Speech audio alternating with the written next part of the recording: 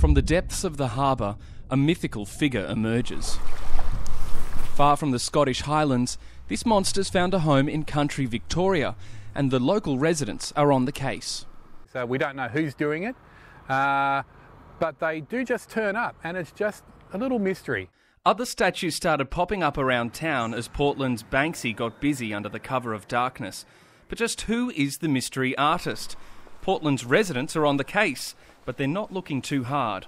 Oh, we're loving it, aren't we? I just love the fact that no one knows who it is. Yeah, and that each time one's discovered, it's in the local paper and everyone's talking about it. Even City Hall's getting involved by not getting involved. Oh, look, I think we're focused on, the things that we need to do around COVID, and I don't think we need to spend too much time with those investigations.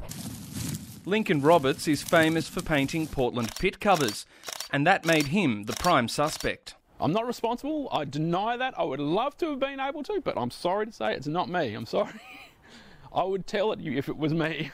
Art experts say the value of the sculptures to the community is immeasurable, even if they don't know the artist. It's much broader than just dollars. It's social connection, it's critical thinking, it's aspirational and innovation. It has so many different things that it brings to us. As Nessie disappears behind me with high tide, so do residents' chance to capture a glimpse of something that's fast becoming its most famous icon.